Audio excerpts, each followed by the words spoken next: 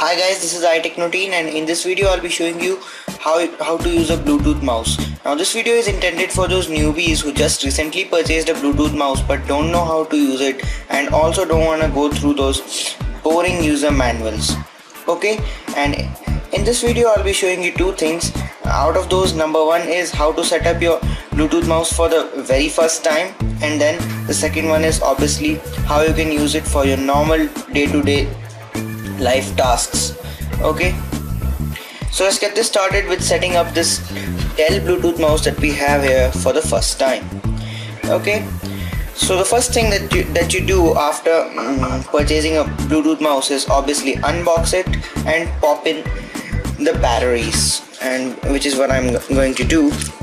Now here's a tip coming up from me. I've been using Bluetooth mouses for about 3 or 4 years, and from my experience I can say this: always make sure that the batteries that you're putting into your Bluetooth mouse are new and are in good condition. Like these Duracell batteries that I have here are brand new and I've just unwrapped them, because a weak or an old battery causes a lot of pairing problems. Okay, so let's pop in these batteries. This one should go this way and this one should go that way. Okay, so we've popped in our batteries, and now what we want to do is, all I gotta do now is slide this switch here to turn on my Bluetooth mouse, and then I'll hold this blue Bluetooth pairing button, this one right here, for about 5 seconds until this Bluetooth light here starts to blink. And when it will start to blink, it will mean that our Bluetooth mouse is ready to be paired in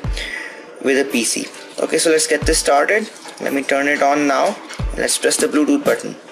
1 2 3 4 5. Okay, so now the Bluetooth light is blinking, and what does that mean is, as I told you earlier, our mouse is ready to be paired in to a PC. Okay, so let's move on to our PC now. Okay, so now I'm on a PC, and now all you need to do is you need to go to the Bluetooth icon in your taskbar. Okay, mine is right here.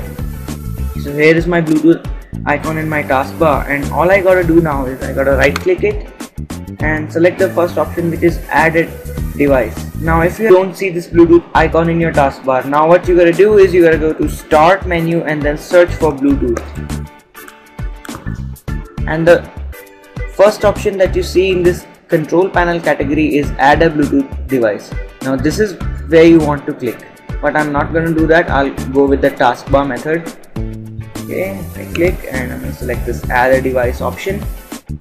Okay, so here we have it. Now when you have clicked the add a device option, what's gonna happen is your PC is gonna search for Bluetooth device all around it, and then it will give you a list of all of the Bluetooth devices that it found during the search. Now all you need to do is select your Bluetooth mouse. Like in my case it is Dell Bluetooth travel mouse, and I've selected it by clicking on it, and you want to click the next option. Okay, so now it will connect to your mouse, and now it will ask you to choose a pairing option. Choose the third one, which is pair without using a code, or in some cases it's pair without using a passkey. Okay, so there we go. Our Bluetooth mouse paired into our PC, and also the drivers for our Bluetooth mouse got installed, and now my Bluetooth mouse is working. So now you can use your Bluetooth mouse at the same way that you would use a normal one. Okay, so this is it. I've successfully set up my Bluetooth mouse. And when you're done using your Bluetooth mouse, all you gotta do is you gotta turn your Bluetooth mouse off with this power switch right here. So what I'm gonna do is I'm gonna slide this switch this way, so it will turn off the Bluetooth mouse. Okay, so now my Bluetooth mouse is off, and to get it working back, all I need to do is I need to turn it on and wait for about 2 seconds until this Bluetooth light gives a big blink. It will blink just for one single time.